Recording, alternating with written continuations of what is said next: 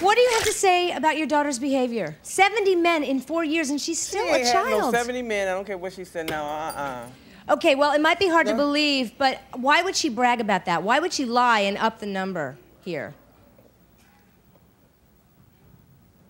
I don't know. She wants to be popular. I don't think she lying. I don't think she lying, because it shows for her. Every time we go to a club. But listen, how she know? How she know? Because I know. You don't know. How you gonna tell me what I know? They never call her again. They never call her again. You gotta be having sex with them. Every time you have sex with somebody, they go back and talk about it. So come on now. Okay. Men gonna be men. Guys,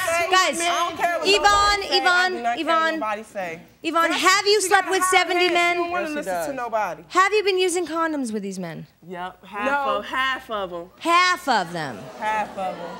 AJ, what's your problem? Beverly. So I don't care. I don't care. This is me. You don't care. You got 2 kids. I'm taking care of myself. Wait. You're going too fast. Slow down. Wait, you have 2 kids. You're 18 years old and with 2 kids. She's got 2 kids.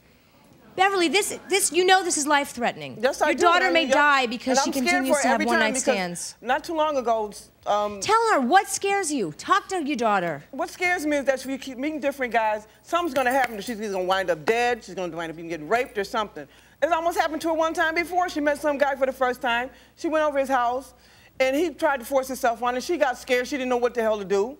You understand? She called me crying and carrying on, you know, and he could have hurt her, really hurt her. She said he took a rifle out and almost stuck it to her head, you know, because he wanted her to go to bed, wanted her to take off her clothes. And